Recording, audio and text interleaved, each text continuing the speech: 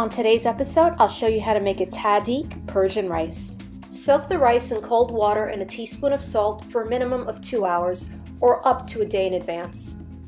Pour the rice and the water in a non-stick pan. Add an additional 2 to 3 cups of water and a teaspoon of salt.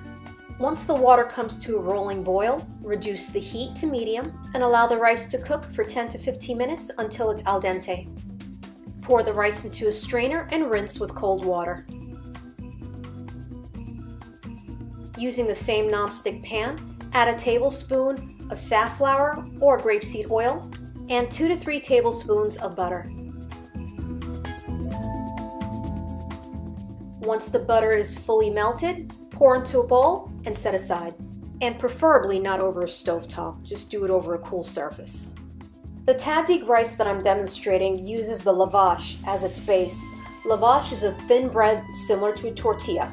Now, if you can't find lavash in a Middle Eastern or Indian specialty store, then you could substitute it with a thin flour tortilla. Pour half of the butter mixture into your non-stick pot. Break up the lavash pieces and soak them into the mixture. You can pour more oil over the bread if you need to, but I think half is sufficient enough.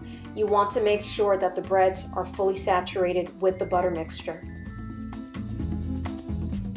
Pour the rice over the bread. Saffron is used in many Iranian dishes, especially in rices for its distinctive aroma and color. It comes in different grades and it's found in Middle Eastern and Indian specialty stores.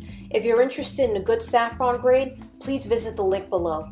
As a general rule of thumb, buy saffron that has a rich amber tone, similar to what I'm using. Place about a pinch of saffron in a mortar and pestle and break up the strands without crushing them. Pour some hot water and allow it to sit for about 20 to 30 minutes. Pour the saffron water into the butter mixture.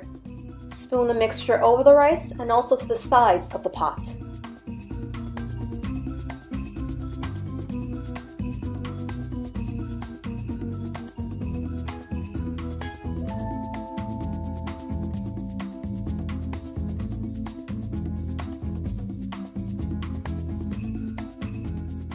Take a small damp towel, place it over the lid, and cover the pot.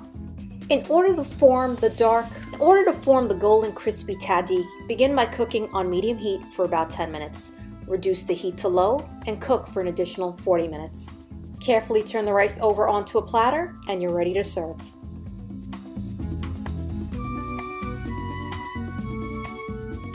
This is just one of a few ways to make a tadig Persian rice. In future segments, I'll show you how to make different variations, so don't forget to subscribe. I'll see you guys next time. Bye.